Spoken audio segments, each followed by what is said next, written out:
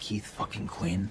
Are you kidding me? I mean, I heard the last campaign that guy joined, he had the entire staff fired. I knew she cut my balls off. I just thought it would be after we lost Iowa. Well, campaign's ahead of schedule. Ma'am, the Meyer Fund is now completely wrapped up, but there were some accounting issues that didn't resolve clean. All right, but that's Andrew's department, so you could just give him a call. His cell phone number now seems to belong to a Portuguese gentleman. Ma'am, your non-announcement this morning has given us an excellent opportunity to fix your speech. Why do you want to be president? Leon, I've got this. It's all in my head, so just don't worry about it. Sorry.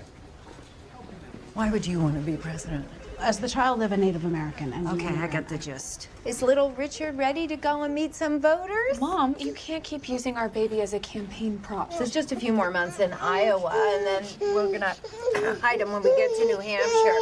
No crying. Mom, you cannot tell the baby N-O. Yes, N-O is a negative rejoinder. We don't want to constrain little Richard developmentally. What are you supposed to say then when the baby is being an asshole, for instance? You're supposed to say that's not our plan. I don't even know where to start. Well, child services is a good place.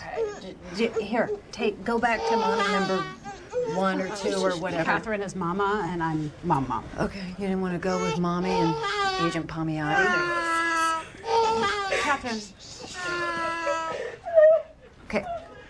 I'm sorry about that, Gam, ma'am. Catherine's been suffering from postpartum depression. How can you tell? Well, the haircut. It's been tough on both of us, particularly on our sex life. Okay.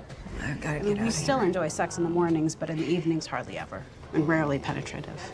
Oh, Amy?